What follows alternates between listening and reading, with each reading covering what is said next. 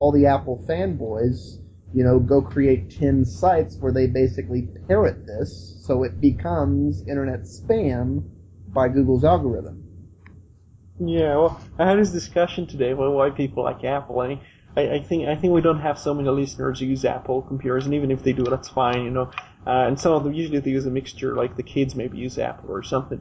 But one of the things that I found with Apple, it still is a branding company, and now that they lost Steve Jobs, they kind of lost one of the major brands, and for them it's really hard to actually try and justify the cost of the devices. I mean, they have this advertisement here that says basically if it's not an iPhone, it's not an iPhone, which doesn't tell you actually anything about the features. That is the exact same ad campaign. Yeah. I mean, that's what I say every time I see one of those. Oh, if I didn't buy an iPhone, I didn't buy an iPhone? Well, thank you, Captain Obvious. So, yeah, it's quite funny because they don't speak about features, and you bring up those subjects. And I had this friend in the gym, Fabio, and he would speak about how he likes his iPhone and stand up in the queue, and I asked him, what's so good about it? And I'm saying it in a very friendly way because he's a friend of mine. And I'm saying, can you explain to me what technically is good about it? And he couldn't bring up, but then he says it's nice, it's cool. And I'm saying, no adjectives, like explain to me what's good about it. And he was there, and he kind of realized that there wasn't anything too special about it. Well, I don't know how we got off on Apple in an open show, but the reality is, it's the magic. And just like any magic trick, as soon as you start analyzing it, the magic goes away. Well, I think it's a cultural thing and also an ego thing, because the way Apple was marketing the stuff is basically you're supposed to feel better if you have these devices, and as long as people project the same respect and admiration and awesomeness about oh, he's got an Apple, he's an Apple user. Did you see he uses a Mac? Did you see his Mac? It's so, and when people see this around them, they get the sense that they could buy themselves a ticket into a popular culture if they buy the Apple product. So they actually buy themselves a lifestyle instead of buying a device because they affiliate themselves with, Steve Jobs and the richest company and, Renaissance and the anti-Microsoft, we are not using Microsoft stuff. Whereas the Linux users, of course, for them it's not the Microsoft, it's just we don't use proprietary software. Ah, okay, so that's not really about brands, it's about philosophy. So anyway, that's... We'll move on. Time's pressing on, and we'll go on to one of our final topics of tonight, which is coming from Roy, and I believe Roy's got a bit about Red Hat. Yeah, I mean, Red Hat is doing something quite interesting. I think that's the first time they go to the public and kind of ask what you want in the next operating system. And as you probably know, when it comes to server platforms based on Linux, I mean, Red Hat is the leader by far. So not just when it comes to sales, I think even when it comes to market share, everything in the majority tends to be based on Red Hat. So even if you're looking at something like CentOS or... I would say Cent is growing big time, but like you say, Cent is basically taking Red Hat and going, oh, well, aside from these few proprietary things that we can't take, we're basically Red Hat. We're just called Cent. Yeah, well, Red Hat actually defines what's going to be in it. So what Red Hat's basically doing now with Red Hat, I think they want to invoke the vaporware game and saying, oh, Red Hat 7, it's coming quite soon, and I think it's like 2012 or 13, it's far away from now. Well, and they basically put validity on that one way or the other by looking at what's going on in Fedora. Are you sure? Yeah. I mean, do they have loads of server features and things in Fedora to the same extent? I mean, the way I see Fedora, and I've used it before, several versions, it's how many people do you know run Fedora on a server? Who tests it on a server? Not many. I think it's supposedly a public beta, but you're right. It's not. You're right. Not in that regard. Because people will usually use CentOS or Red Hat or even Debian too. I think it's to do with the fact that they want something stable on the server and they can afford a crash on the desktop sometimes or something not working. And also, of course, they don't have to use they don't have to upgrade every 6 months. You don't really want to upgrade your server every 6 months. You just want good patches. No, really, the only time you upgrade your server is, like you say, to fix a security patch or a found vulnerability. Yeah, and I think the Fedora security patches are not at the same quality, perhaps the same.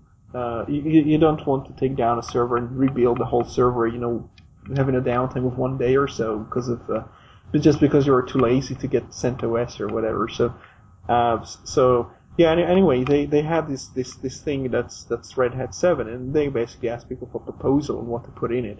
And I think, is it fair to say that when it comes to the GNU/Linux distribution, Red Hat and the derivatives or the flavors of derivatives of forks of it and clones and stuff are the most widely used? I'd say it's about a 60-40 split. Right. I'd say it's about 60 Red Hat and Red Hat derivatives like Cent. And actually, Debian-based things are getting a lot of traction in the servers as late.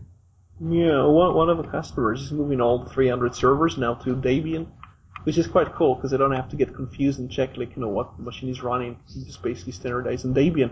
And the reason they do that is actually not because Red Hat sucks, but because it's they say they kind of go proprietary. But Red Hat is just gonna be more like towards the I don't know, like they try to find ways of extracting money out of you. Red Hat is becoming Microsoftian-like in that, once upon a time Red Hat was great, but now it's like when you call Microsoft, it's like, oh, well, that'll be another $50. Oh, that'll be another $100. Oh, that'll be another blah blah pounds. I should be saying pounds. So maybe they become more like Oracle, maybe. Yeah. Yeah, and that's why Cent's gaining a lot of traction. And like you said, people are switching to Debian-based distros. The other reason a lot of them are liking Debian is because as long as Canonical is Debian-based, there's a benefit there. Yes, packaging-wise. Yeah. Well, we'll continue on with the derived distros theme, and we'll look at the desktop more here, because every week, or bi-weekly now, as it has been for the last month or so, we always get a whole slew of Ubuntu-derived distros, some new, some more established, and one that caught my eye for this particular week was Dream Studio. Now, there's very few things that I require a distro for. I have a very generic, general usage for my desktop, but Dream Studio is probably one that caters quite well for something that we do a lot of, which is obviously recording TechBytes and doing audio and some visual work as well. So let me just read the description from DistroWatch. It's Dream Studio is an Ubuntu-based distribution containing tools to create stunning graphics, captivating videos, inspiring music, and professional websites. So it's aimed at the more creative souls amongst the listeners there, and it's one that I'm going to be checking out in the next few days. I don't know if Rusty and Roy, I know you don't share my passion for distro hopping, so I don't suppose you've had a chance to have a look at this one. I haven't messed with this one, but I'm noticing what they're saying. Like, they're including Cinderella. I hope that Cinderella works better on that distro than it's worked on most. And I hope they've tweaked the user interface so that it's intuitive rather than entirely counterintuitive to anybody but the most pro video editors. It was when I first looked at Cinderella, it was akin to somebody stepping into the cockpit of a Boeing 747 for the first time and trying to work out how to fly the plane.